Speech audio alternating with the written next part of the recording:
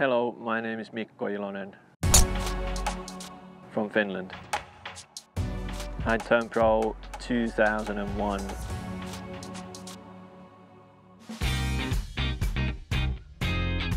I think it was 1990. My older brother saw me, 5 years older. He took me to the golf course nearby and introduced me to the game, and so it's basically his fault that I'm here. I do remember a lot from the beginning, and one thing that sticks to my mind that everybody always asks me, why do you putt with a glove?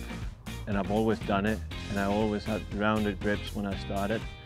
I never understood why would you take a club off when you get on the green, and I'm still doing it. So that's probably one thing that really comes from the early stages.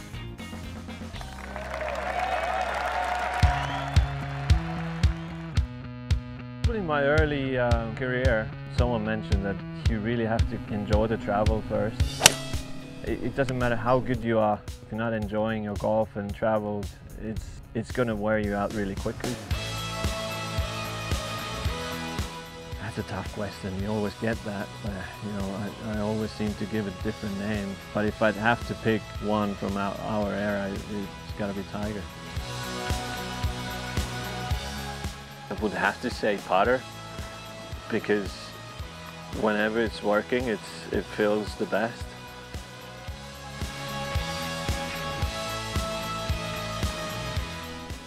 I'd probably have to say Stenson, just because I would be most comfortable playing with him. I wouldn't be too nervous. He's been ice cool the whole day. The best is you get to meet and get to know a lot of new people all the time, so if you're a social person, it'll suit you, but the travel days are the minuses. I do say some silly things just to keep calm, and I might start singing or saying a bit silly things to myself. So it's probably a good thing that there's not too many Finns around that they would understand what I say.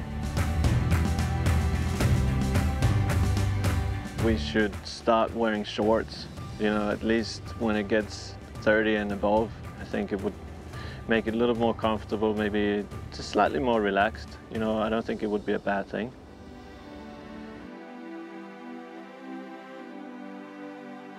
I would have probably carried on skiing and snowboarding and just, traveling that way.